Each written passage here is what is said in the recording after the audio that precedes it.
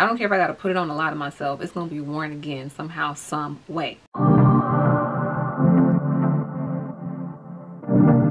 Hey loves, welcome back to the channel. My name is Taylor. If you're new here, welcome. So thank you all for joining my video today. We're going to be testing some viral TikTok makeup products and makeup techniques, and I'm very excited to be doing this video today because I have been truly uninspired in terms of creating makeup content. So this kind of resurged my interest in makeup again, and so without further ado, if you want to see what this video consists of, keep on watching. There's been a lot of buzz around eyebrow products, and one in particular that caught my eye was the NYX eyebrow glue.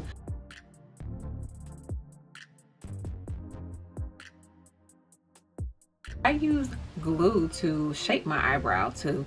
If you're someone like me, you have very unruly eyebrows probably. My eyebrows can be very unruly. I haven't permed them or anything like that, so I always want to make sure that I have some type of product that will keep it in place before I put my eyebrow product, and that is what I did with the eyebrow glue by NYX. So I did use it before putting on my eyebrows, but then I realized, wait a minute, this is probably a product that some people would like to, that ideally would like to use afterwards to keep all their hard work in place. Well, since I'm somebody that doesn't even really like filling their eyebrows anymore, I pretty much have found loopholes around doing that just because it takes so long in my makeup routine. I just decided, you know, this would be perfect for use for actually gluing my eyebrow hairs in place before putting on my product so that my eyebrows can already look the way I want it to look, and all I have to do is clean it up and we can go. So I use this before, like I said, you have the option of using this before and after, or after. I thought it was more ideal for me to shape my eyebrows in place and to hold it in place. On the topic of eyebrows, it really seems like the way in which eyebrow trends are perceived now these days have changed drastically, and I can't help but see, like, you know, when I'm scrolling down Instagram reels for inspiration for my own reels, there's a lot of before, like how you know, makeup, comparing and contrasting of makeup trends from 2016 to now. And one of the most drastic differences between 2016 and years past and now is how we do our eyebrows. It's like we no longer need that, what they consider an Instagram brow, and I just mean the overall makeup community. Now simplicity is what is desired, what is most popular right now. Or the bushy brow, because people are like finally embracing their bushy brow and going to maybe see your eyebrow thread girl a lot less. I know I have not seen her since we've been entered into a panoramic. So I've seen a lot of products to help you simply just enhance your natural brow, and one of those being NYX Lift and Snatch eyebrow pencil. In addition to the eyebrow glue, I also wanted to see what their Lift and Snatch was about. Now, I remember when this product kind of first began to just spark popularity among the makeup community. I feel like I could not scroll past 2 stores without seeing people review this. I couldn't scroll past 2 TikToks without seeing people review it. So I definitely wanted to try it, and I feel like it's very light. It allows you to get that perfect, precise hair-like stroke. It's so lightweight, and the tip itself is so thin. It's like I couldn't tell for a second if I was actually seeing a difference in my eyebrow, and maybe it's hard to tell on camera because of my lighting situation, but I know here in person, in my mirrors and in the lighting in my room, I could tell, like, oh, like this is really a tint, and that is what it claims to be as well. The entire title of this is the Lift and Snatch Brow Tint Pen, and it definitely tinted my eyebrow in a natural way. I think right now, I've been seeing we're in an era where people just want to take care of their eyebrows themselves. People will do their own brow lamination at home. People are, I think brow lamination and perming your eyebrows, kind of the same thing, but basically people are doing their own tint, doing their own microblading. Like, people are doing things at home because that's just, you know, the phase that we're in. You know, we want to limit interactions to definitely slow the spread of the C word. So we're just taking this upon ourselves, and I think this NYX eyebrow pen definitely helps you achieve that, and, like, you know, in a more simplistic way, in a very temporary way, if that's not something you want to commit to, because I know that's something I don't really want to commit to. I did get this pen in the shade brown because there was no more espresso left for some odd reason, but honestly you can't even really tell the difference. Like, it still looks pretty dark in my eyebrows, and so it just blended in naturally. I also included just like some swatches of how it looks on the back of my hand to show you how thin those strokes are. And so like to me it's going to be nearly impossible to make your eyebrows look super duper bushy. If that's the look you're going for, they actually have another product that will give you that bushy brow. I can't think of what it's called at the top of my head at the moment, but I will be sure to include a little screenshot if that's what you're going for. But for me, I still like my eyebrows to look manicured, if you will, and I still like for it to look nice and shapely, and I don't think the bushy eyebrow looks good on me naturally, so I do like to have it nice and like a medium-sized length. But anyway, basically guys, I don't even do anything with my eyebrows these days. That is all I ever do, is just put hair-like strokes in it, and then I clean it up with concealer and I go on with my day. I'm all about reducing the time I spend doing my eyebrows, because there's so much more fun to be had with makeup than just doing eyebrows. Moving away from all things eyebrows, moving into the face, something that I've also been seeing a lot, if not among, you know, different TikTokers, but just among, like, you know, the top beauty gurus. I've seen a lot of viral hacks and makeup hacks on TikTok. One of them definitely includes like this lipstick thing where you kind of like, I guess, use lipstick as a blush for underpainting and stuff like that. I've seen that this underpainting trend has really taken on a life of its own. And so a viral trend, of course, right now on TikTok, and that's also just changed the makeup landscape, is the new underpainting method. Now, it's probably not 100% new. It's probably been out for some time now. People have probably always used this method, but it's definitely resurged in popularity. And now there's a lot more videos with people saying, oh, you know, instead of doing your makeup this way, do it that way. And so this is one of the ways that I've seen a lot of people test out and suggest, because, you know, it kind of just gives you a different, you know, a different feel with how you layer on your product. I decided to help me out with this, because something I've also seen a lot of people use with underpainting is Rare Beauty products. So I know that Rare Beauty hit the market about maybe a year ago. Yeah, I think a year ago, you know, into the pandemic, people were trying out Rare Beauty products.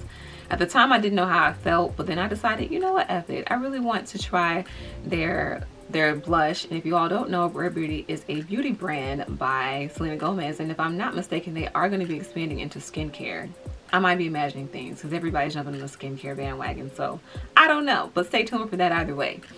So I decided originally when I went into Sephora to just get the blush, but I decided I wanted to try other products from the brand as well. I did pick up a foundation, but unfortunately the foundation was way too dark. So never mind that, we're only focusing on the concealer and the blush. For underpainting, you're essentially putting on your foundation last. So I picked up the Rare Beauty concealer. This one is in the shade 470C.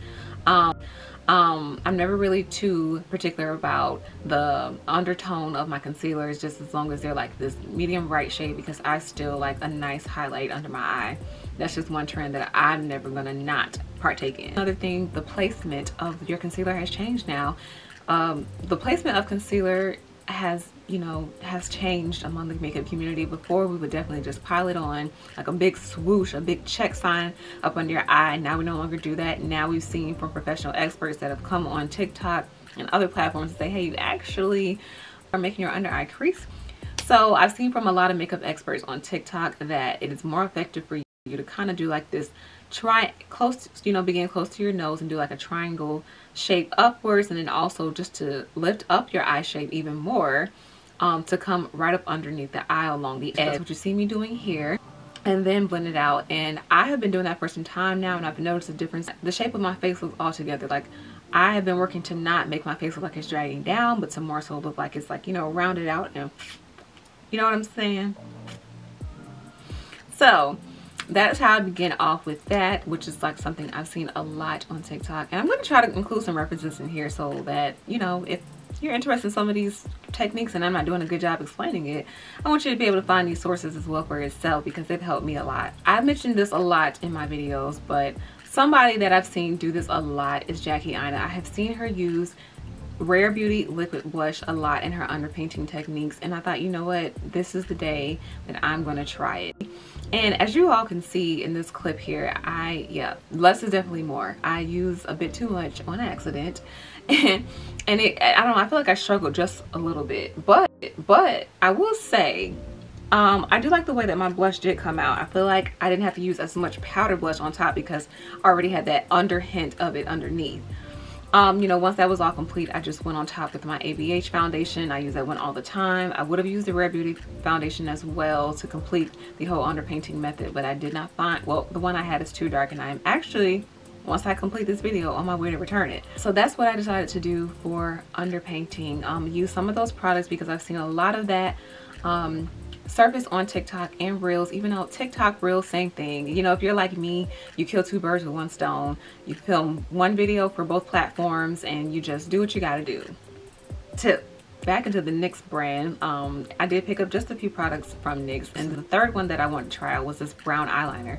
I have seen a lot of people switch out their dark black matte liners for a more subtle brown, a more softer brown, which actually is way less intimidating. If you're like me, you've never gotten good at doing wing eyeliner. I've never gotten good at it. And so I've been doing my makeup for some time. I've been into makeup for forever, so it seems. And so I've never been able to truly master doing a wing liner. I don't know that I'll ever be able to, but I know that that isn't like, you know, determine if I'm super good at makeup or not. There's lots of things that people aren't good at. And unfortunately, just winged eyeliner isn't one of those things for me. However, when I'm using this brown eyeliner, I feel like I'm capable of doing anything. Really and truly, I did a look yesterday that I wish I had this brown eyeliner for. It would have looked so much better. But I decided to use it today because I have a lot of brown in this look. I think brown is very prevalent or prevalent. I really don't know how you pronounce that word.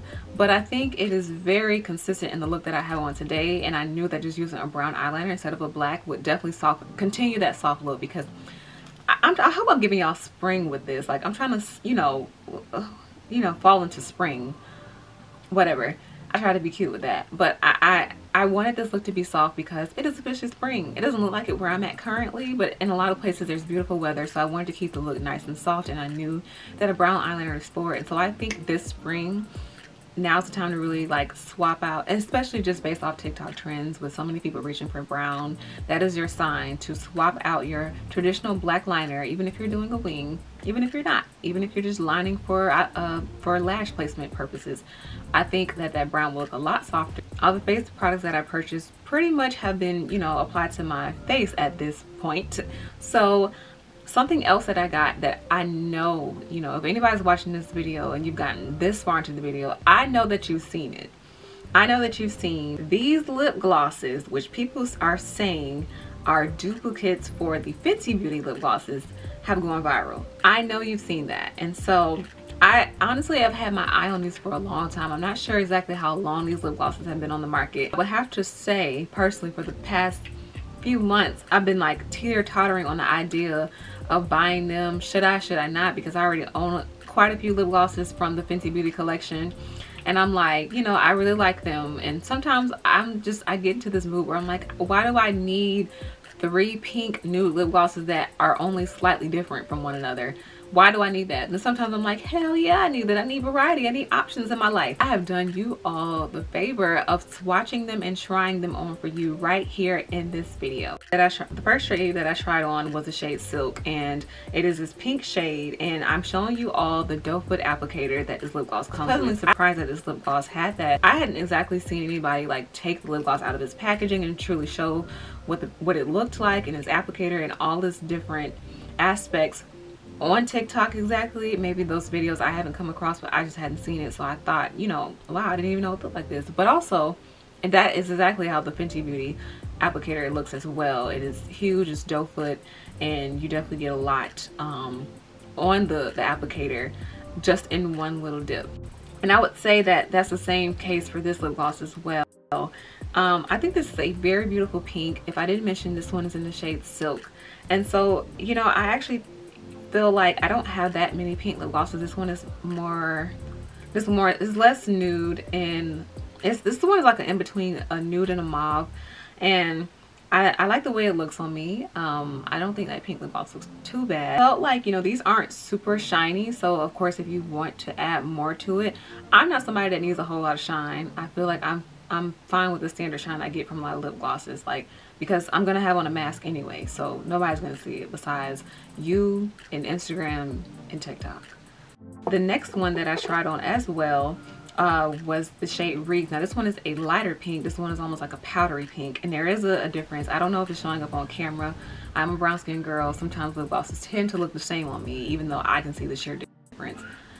But this one is more of like a powdery pink, and I like that because if I want to really make it known that I'm having a pink moment, this would be the lip gloss I reach for, because it's so much lighter, so you can tell that it's pink on a brown skin baddie such as myself. The next one that I tried on, this one was more glittery. It had more of a glitter base to it. That's also evident from the packaging. This one was called Moon that I'm trying on currently. And I thought, ooh, okay, this one is pretty as well. I don't have very many, actually that's one thing I don't have, is very many glosses with like a glitter base to it. I feel like that's not something I reach for a lot because I do like the shine. Sometimes I feel like glitter takes away from the shine, and that just might be my personal opinion.